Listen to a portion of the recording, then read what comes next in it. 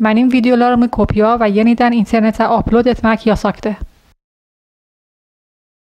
Merhaba arkadaşlar, bugün Ebru Hanım'ı interview ediyorum ve ilk sorunu soruyorum. Ebru Hanım, hayatıma nasıl bakıyorsun? Gecelerim aynı, gündüzlerim aynı. Aslında değişen hiçbir şey kalmamış hayatımda. Ruhsal sağlığın nasıldır? Kalbim kırık, asabım bozuk. Et yiyen insanlara ki hayvanlara zulüm ediyorlar, ne mesajım var? Taş gibi, duvar gibi durulmaz ki, benim içim çıkmış ağlamaktan. İnsan birazcık üzülmez mi?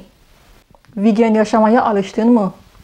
Artık ben de alışıyorum, kendimle barışıyorum.